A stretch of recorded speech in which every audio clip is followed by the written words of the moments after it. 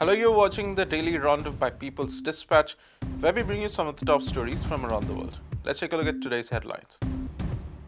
Landmark environmental treaty meet begins in Chile.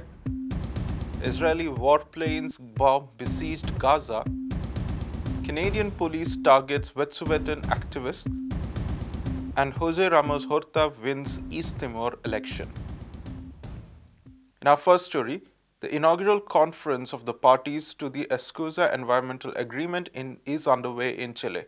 The landmark treaty is the first of its kind in the Latin America and Caribbean region.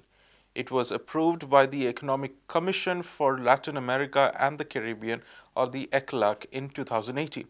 It has been ratified by 12 countries so far, including Argentina, Bolivia, Mexico, and Nicaragua. The ratification process is currently pending in Chile's Congress. Social and environmental organizations from 24 countries arrived in Santiago this week for a three-day meeting. President Gabriel Boric stated that the region had the opportunity to find solution for the climate crisis from its own context. He highlighted that those who had contributed the least to the crisis had been hit the hardest by it. The Escazú Agreement is aimed at guaranteeing the full and effective application of key rights. These include access to information, direct public participation, and justice regarding environmental matters. It also seeks to provide the right to live in a healthy environment. The agreement is a binding instrument which also focuses on protections for environmental defenders.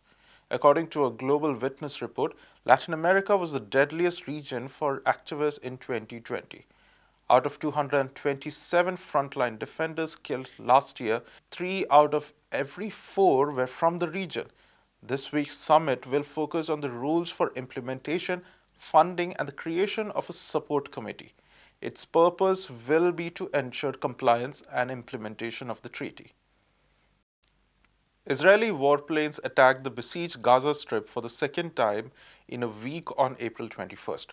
The military stated that an underground site used for the production of rocket engines was targeted.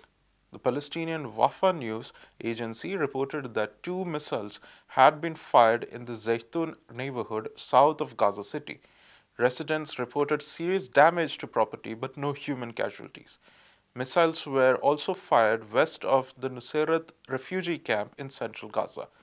Artillery fire was reported in areas east of Khan Yunis and Bureij refugee camp. Israel claimed that the attacks were in response to a rocket fired from Gaza which hit southern Israel. It caused light damage to a house but no injuries. Hamas stated that Israel's bombing will only encourage Palestinians to resist the occupation and step up their support for Jerusalem. Israel had also carried out an attack on Gaza on Tuesday. Meanwhile, occupation forces have stormed the Al-Aqsa Mosque at least 5 times this month. Palestinian worshippers were attacked with tear gas and rubber-coated metal bullets on April 20th. Over 150 Palestinians were injured and hundreds were arrested in similar attacks last week. Over 1,000 Zionist demonstrators attempted to reach the Muslim quarter in Jerusalem on Wednesday. The mob was led by far-right legislator Itamar Ben-Gvir. Chants of death to Arabs could be heard as Israeli police blocked the demonstrators from reaching the Damascus gate. Hamas has warned that Israel should bear responsibility for the consequences of dangerous and provocative moves. Canadian police have re-escalated the targeting of Indigenous land defenders in the Wet'suwet'en territory. On April 19th, the Royal Canadian Mounted Police, or the RCMP, conducted 2 invasions in the unceded land. 2 people were detained on claims of mistaken identity. A day prior, another Wet'suwet'en supporter was briefly arrested on similar allegations. Indigenous activists at the Gidimton checkpoint have said that the detentions followed weeks of intimidation and harassment. Since March, the RCMP has reportedly made over 100 visits to residences in the indigenous lands. Activists say that the area has been under constant surveillance since January. At the time, protesters had announced a strategic retreat from Camp Coyote. The occupation was set up in 2021 to block a major drill site of the Coastal GasLink pipeline. The project will carve through 22,000 square kilometers of land of the Wet'suwet'en community. Construction has continued in violation of an eviction order issued by the hereditary chiefs in 2020. The local community's years-long struggle has been met with highly militarized repression by the police. The RCMP reportedly spent close to $750,000 in November and December alone to suppress the resistance.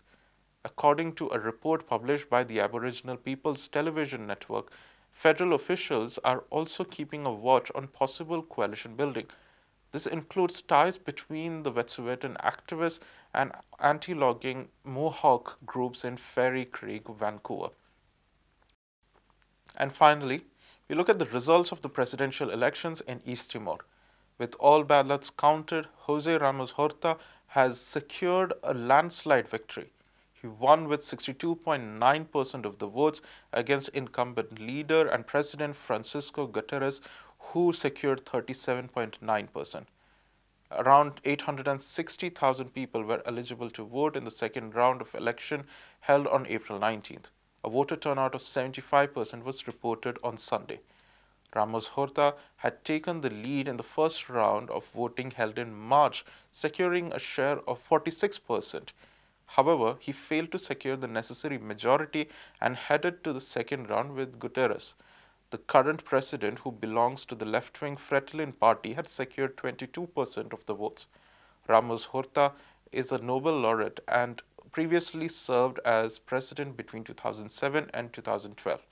He belongs to the center-left National Congress for Timorese Reconstruction, or CNRT, led by Xanana Gusmao. The election took place at a time of increasing polarization and tensions in East Timor.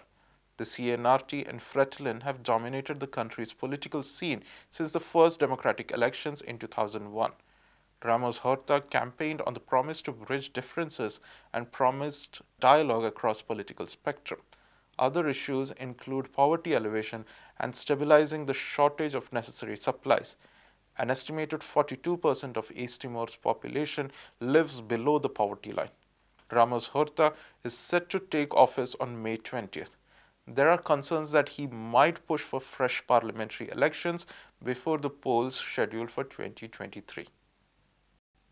And that's all for today's episode. For more such stories, visit our website at www.peoplesdispatch.org and follow us on Facebook, Twitter, and Instagram. Thank you for watching.